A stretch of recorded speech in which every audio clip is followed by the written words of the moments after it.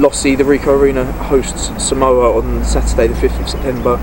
How big a game is that for us, and how excited is everyone here for that first hit out?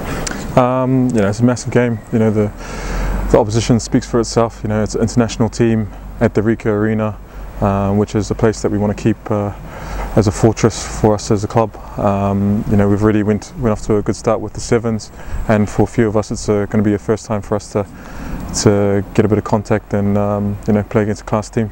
Yeah, it's the first hit out in terms of the 15s game for us, but it's also a big game for Samoa in terms of their World Cup prep. How much would it mean to them?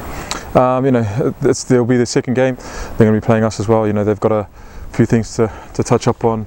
Getting used to the weather here in England, and to build combinations amongst themselves. So for them to use this as a stepping stone will put them in good stead for the World Cup. They've obviously got a tough pool of South Africa, Japan, Scotland and the USA.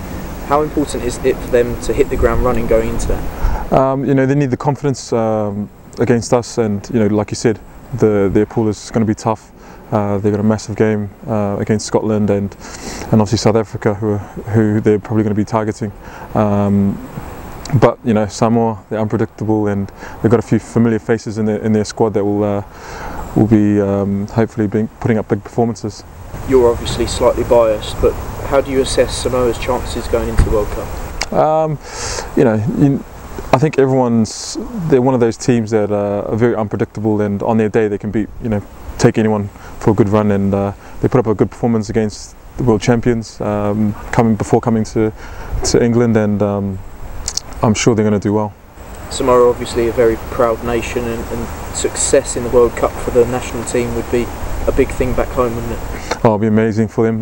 There's a lot of pressure from the people back home, not only from them but from our families. The jersey is very special to every single player that puts on that Manu Samoa jersey, and they'll go out there and give their all. I remember leading up to the World Cup, the sacrifices that a lot of people made to help our team prepare the best way possible to get the best out of them when they come to World Cup, and I'm sure they've done the same this time, and they'll be up at all hours of the morning waiting up to watch those games. There'll be some familiar faces in that squad for supporters of the Premiership, the top 14 and Super Rugby, but for you personally, who are the guys that we should be watching out for?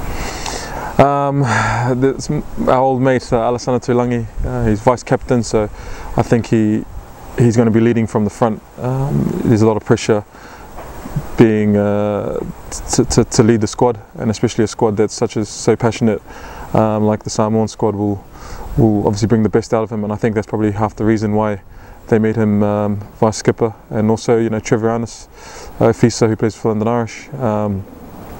He's a force to be reckoned with, and I'm sure those guys will be ones to look out for.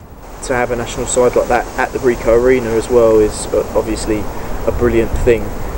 The Ricoh's been a happy hunting ground for us. What are the fans that come out for that game going to expect? It's going to be a pretty physical encounter, isn't it? Yeah, definitely. The Samoans, they're known for their physicality and also exciting rugby, and Wasps as a club, we're trying to build something here and put on a show for our fans at the Ricoh, and obviously we're there to win the game and put on a good performance. I think the people that are going to come out and watch the game won't be disappointed. There will be a good few hits and hopefully some good tries to watch. Brilliant. Cheers, Lossie. Cheers.